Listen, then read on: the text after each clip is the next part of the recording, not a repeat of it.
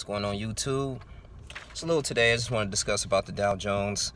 Recently, about 3 days ago, the Dow Jones dropped to like about 800 points, man. And a lot of investors, the global investors, was kind of predicting it may be a little recession in the future, and this can be due to a lot of things, man. Specifically for between the United States and China due to tariffs, and when President Donald Trump was trying to work out with the dictator of China in a particular time, it's really hard for them to really get like taxing and importing goods at this moment, and what affecting the rate, because at the same time it's going to affect the consumer's rate by 10% if this continues.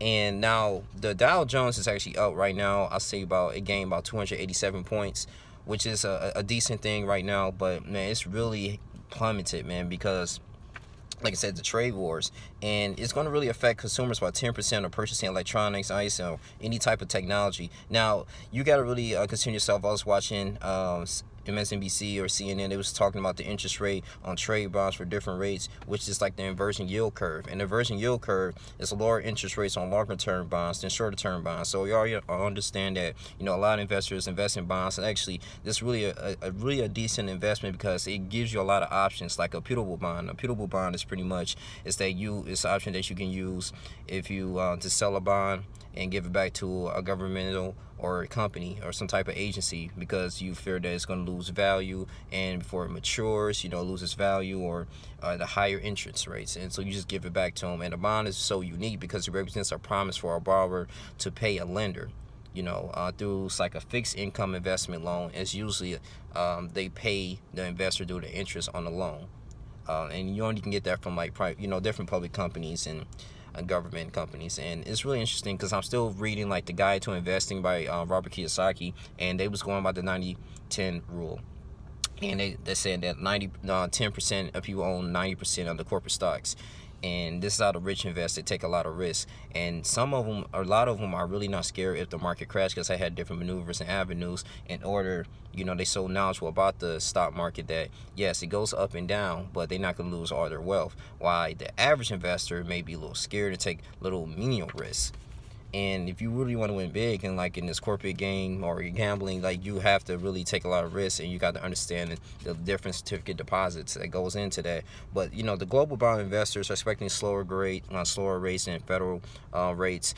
President Donald Trump did kind of blame the Feds on this, and the Feds can be blamed a little bit because they kind of have a huge responsibility of hiring the interest rates. Man, it actually was like higher than 4 times before than last year, according to the sources here. The GE, the General Electric, bounced back by 7.6%, which is a decent thing. This is actually how the Dow Jones was actually to plummet and go up to 287 points. Then you had Capri Holdings, they rose by 4.8%.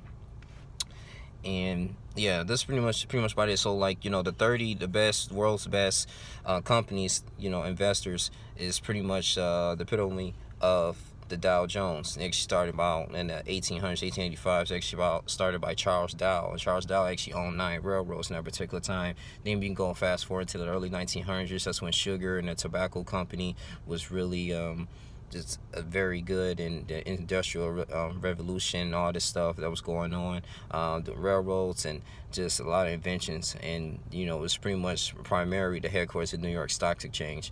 And I just kind of understand this because still reading more about finances, because this can really affect us, because inflation occurs, the U.S. currency goes down, and then it's not going to be valuable anymore. At the end of the day, things are going to skyrocket.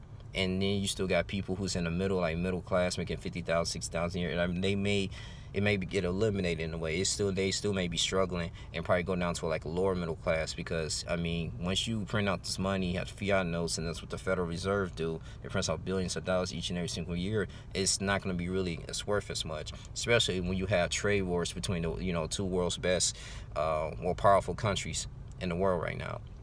That's really not seeing eye to eye. I forgot the dictator name of China, but at the same time, man, he's looking at like President Donald Trump. You got what, another 2 years, another 4 years? He's like, I'm gonna be the president for life. So why would I work out trade agreements with you in this particular time? I heard it's been like a 25% U.S. tariff on China, which accumulates to like at least over $250 billion, man. So, a lot of things, these important goods, so man, there's really not seeing eye to eye at this moment. So I should say, like, just invest, save your money a little bit. But if it's going to be another recession about 2007, 2008, 2011, it's a possibility. But at the same time, people believe in purchasing gold, something that's very tangible, that's going into trading. But yeah, the U.S. currency, it does lose its value every year. I mean, you got to think about too, like how the debt is like what, over 20-something trillion dollars in debt. It increases all the time. So I mean, these big technologies like Google, Apple, Amazon, I mean, businesses that people rely on each and every single day, especially in the tech world. It's they're pretty much the whole of the economy. But just kind of keep your head straight on this, man. At the end of the day, I just of course keep God first and have the Lord speak to you on when to invest, or to, I say, stock on food and water, just different, get your basic necessities, because it may become a point in time that we might not reach to a recovery due to the economy. But at this moment, it shouldn't be too fearful, but still be on alert. But this is your boy Young Lee Jr. That's why I really want to talk about the Dow Jones at this moment, man, because it really kind of affects me in a little bit, in a way. I mean, especially to investors that's coming up. But yeah, just learn more about it. I'm actually gonna do a book review on Guide to Investing. It's actually really good. That's why I actually been really kind of passionate about finance back in 2013. I was like, man, it's really interesting actually to learn. But you guys continue to like, comment, subscribe, email me at writing9312@gmail.com for any topic you want me to talk about. I'll be more likely to do it, man. I love it. And yeah, so that's all I have to say. God bless.